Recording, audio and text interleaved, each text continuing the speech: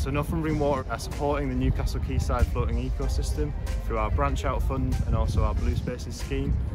We've been working with the Tyne Estuary Partnership to support the installation of that ecosystem on the Newcastle Quayside, where we are today.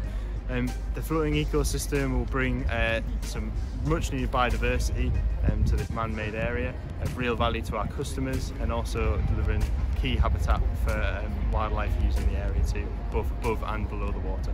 So we're also supporting engagement aspects of the floating ecosystem. So a video will be set up to record what's happening below the surface of the water, to see what's living kind of in the Tyne and in their local areas. So the bluespaces scheme is a really new and innovative scheme that we've set up very recently at Northumbrian Water. It's all about improving areas of water environment that our customers can interact with and visit and see, and improving those areas for the customer and also for the wildlife that uses them. We have a really ambitious goal of improving 250 kilometres of bluespaces over the next 5 years. And yeah, working really hard with our various partners across the region to deliver that.